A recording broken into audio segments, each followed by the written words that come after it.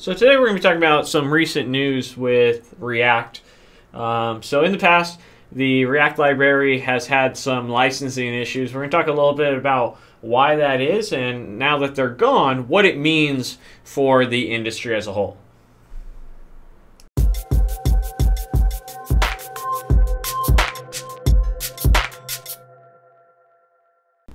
So about 2-3 days ago, the people in charge of the Facebook license decided, you know what, let's just open it up again. We're getting too much backlash about the licensing. And go back in history a little bit.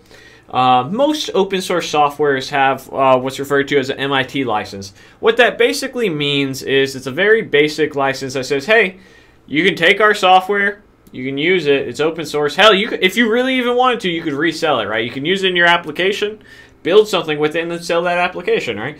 And what Facebook did a while back was they said, you know what?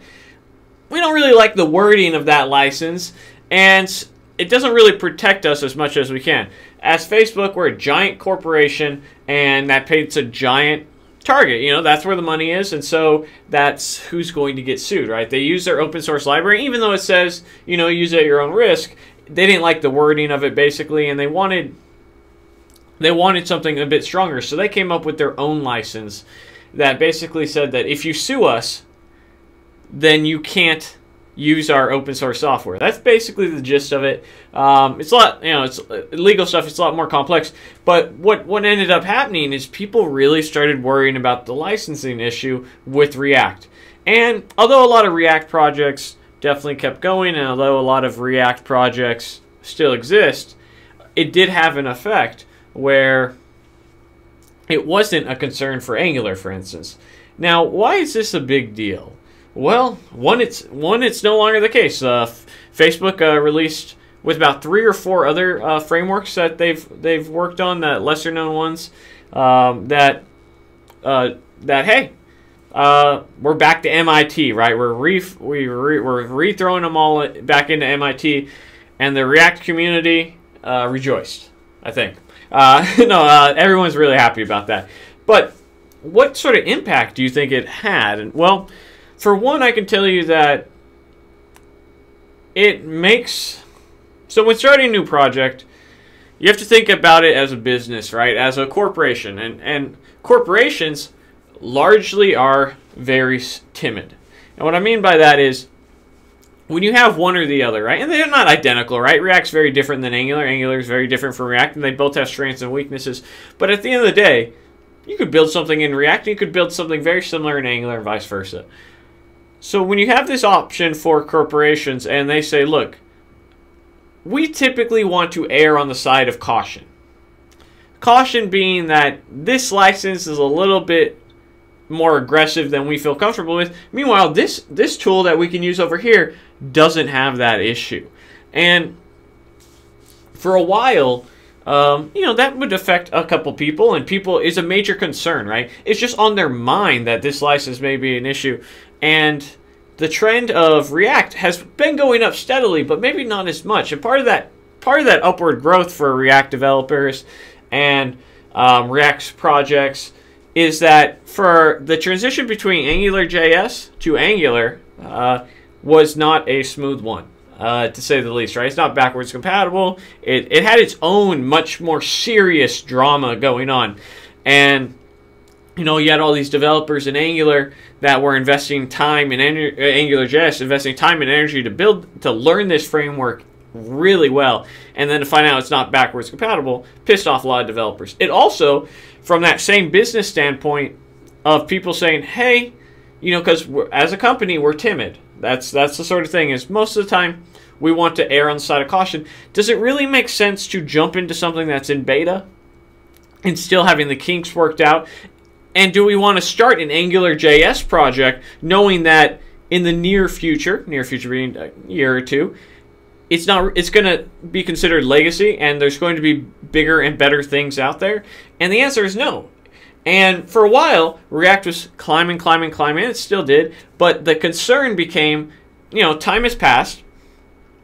Angular has made up for some of that gap that React jobs were like up 150% in like 3 years, which was pretty crazy. And now the part of the Angular catch-up was, okay, well, that time has passed. People have started adopting Angular now that it's stable and there's multiple versions and there's more documentation out there. There's courses out there. It's a lot more well understood by the developer community. And then React comes in and everyone's loving it, but Angular's finally hitting its stride. And then the licensing thing happens and it starts being a concern. And I don't know that it was necessarily justified. I could just say that from a business standpoint, you're going to err on the side of caution. But now, that is no longer the case. The MIT license is here. React developers don't have to worry about that, as well as future projects that when considering how to architect and what tools and frameworks and libraries to use, it's not going to dissuade individuals to use them or to not use them. And so now we're back on an even playing field. So you kind of have the less legal aspects of, do we need to consider this from a legal standpoint? And now you're back to the aspect of which tool actually in its functionality works best for what we're trying to accomplish. Is a large infrastructure heavy massive architecture of Angular, or is React, which is a Vue library, and it gets more and more complex as you start using additional modules and plugins and libraries that feed into it, like Redux and so on and so forth. Is this something that we're going to use? And we don't have to consider, are we going to be, out of luck if this license issue bites us in the ass? Not anymore. So that's a consideration that's changed. And it's really exciting, right? Because no one wants to. My girlfriend's excited about something. Nobody wants to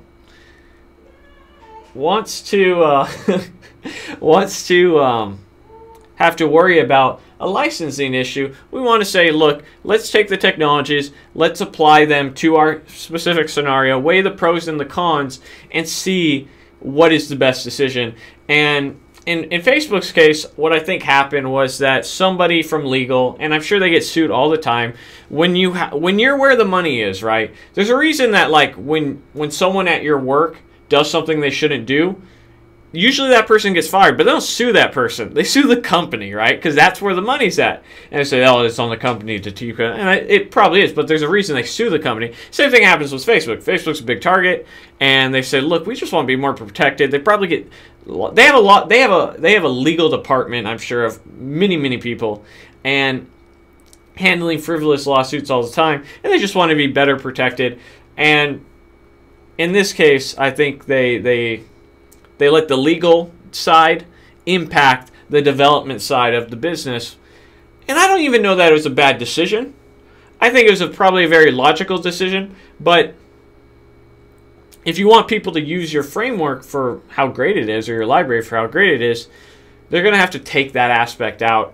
And I'm glad they did. This has been... and if you read up on it, that they say that's the reason why they wanted to change the license the first time to something that was more protected, because they were getting so many frivolous lawsuits, and this basically protected them and made their life easier, so they didn't have to worry about getting sued and spending time, money, and energy to handle these lawsuits. So I understand. I hope they don't end up getting sued more because of it, because then they might switch it back, right? They might they might say, damn, man, how many lawsuits were we actually saving having this old license? But I don't think that's going to happen. I don't think they would have ever changed it if they weren't going to stick with MIT. But it is something to think about, right? Maybe they have a good point of, we were really protecting ourselves, so maybe we cut our lawsuits in regards to React by half by just switching the license and giving us more legal protection. I really hope that's not the case, but then having MIT. I use a lot of open source software at my previous work and side projects. I'm glad to see that they're adopting a more loose license for MIT, and developers can now just weigh the pros and the cons of the framework and the libraries against one another, instead of having to worry about legal aspects, because that's no fun. That's too real world. So that's my 2 cents on the MIT license issue. Glad to see that it's solved, or MIT license, and I'm glad to see that the previous licenses, they gave that the old boom, get out of here. So I would suspect that you would see a slight increase of React jobs because of it, right? More people willing to architect projects out in that maybe were leaning towards Angular because they didn't want to deal with the licensing issues, because most people tend to err on the side of caution. So thank you so much for watching the video. Don't forget to comment, like, subscribe, share, support me on Patreon, and join the Facebook group. I'll see you guys in the next video. And in the comments below, let me know Angular or React. Bye. Quick shout out to DevicePlus.com. If you're interested in the latest IoTs, hacks, do-it-yourself projects revolving around Arduino and Raspberry Pi, they have some great how-to guides. I highly encourage you to check them out, and thanks for watching.